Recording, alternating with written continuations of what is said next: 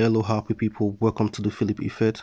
Today I'm going to be showing you how to make screenshots on PayPal or any part of your phone where you get this notification. I just roll it down now so you can see what I'm talking about. This part, can't capture screenshots, unable to take screenshots of private content. Okay, so I got this notification from PayPal. Let me just show you. So if for instance you go to PayPal, then you send some money and you want to make a screenshot, normally it doesn't work.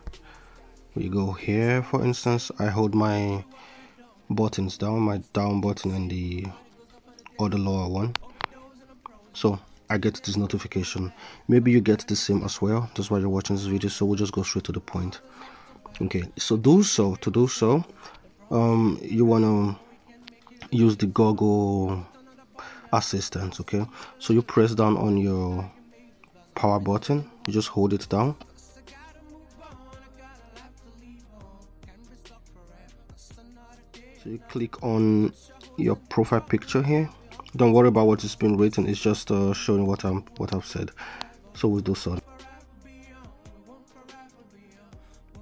So when you get here, now you want to roll the screen up, roll up until you get to where it says general. This one here, this general here. Okay, so I click on general. So when you get to general, you want to roll the screen up again, so you will see where they say use screen contest. Okay, so we want to click on that to activate it, to make it blue. This one here will be blue now, this one here. So now we have it. Okay, you can click on this as well, but it's not necessary. That doesn't really change anything, so we'll just leave it, or I just put it on anyway.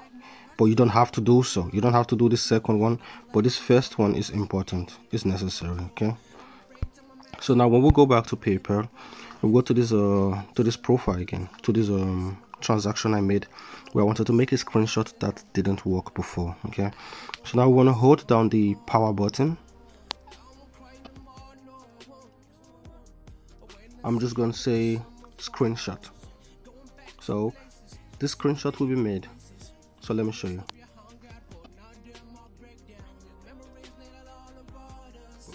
So there we have it, that's the screenshot there.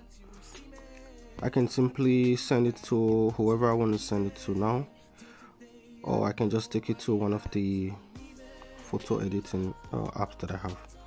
You see that you have it here, and I can click on done. I can click on this one here, you can click on this done here, but I can't do so now because my recording interface is there. So when I click on that, it will be saved to your gallery and you can do whatever you want to do with it. Alright, that was it today. Sorry it was a little bit longer than my normal videos, but I think it's important that we understand the process. If you like this video, please click on the like button, share the video if you feel like, subscribe if you want to see future updates. You never know what's going to be coming. Have a nice day, y'all. Bless.